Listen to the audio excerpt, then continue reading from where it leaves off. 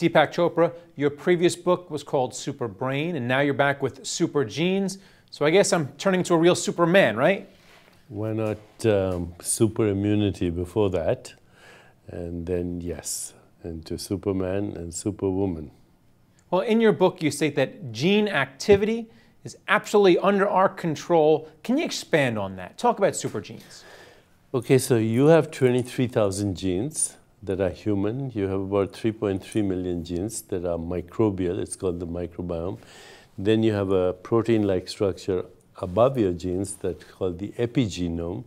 And these three interact and respond to your thoughts, to your emotions, to your diet, to exercise, to sleep, to personal relationships, social interactions, even also to Wall Street going up and down.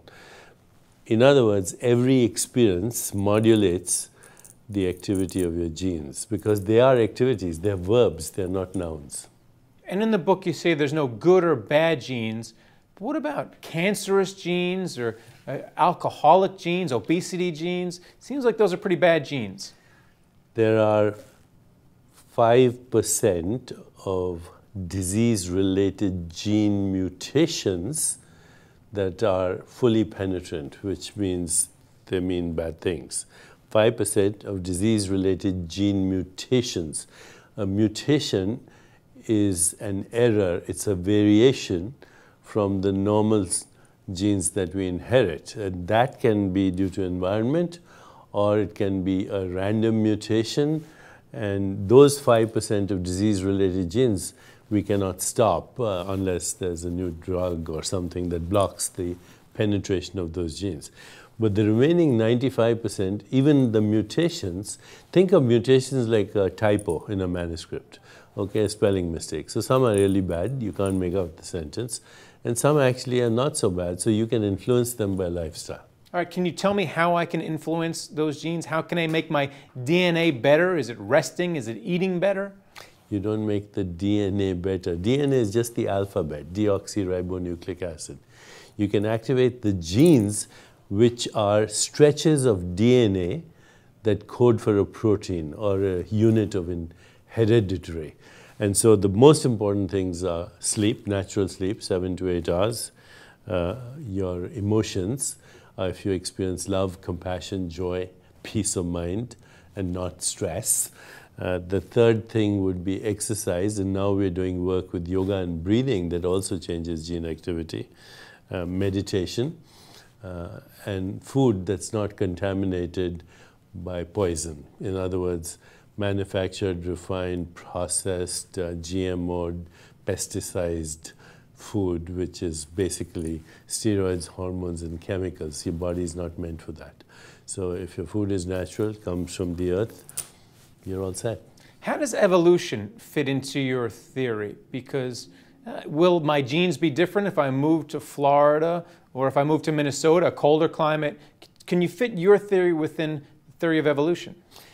Yes, I think Darwin described evolution without knowing anything about DNA or genetics. It was a long time ago.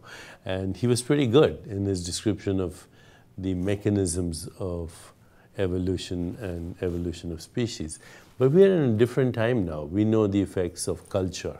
So right now, it is culture which is shaping gene activity. Everything from music to art to architecture to poetry to understanding of science is shaping the very activity of our genes. And your experiences can influence genetic activity 3 generations or 4 generations down the line. So how you experience life at the moment will determine the evolution of the future of our species.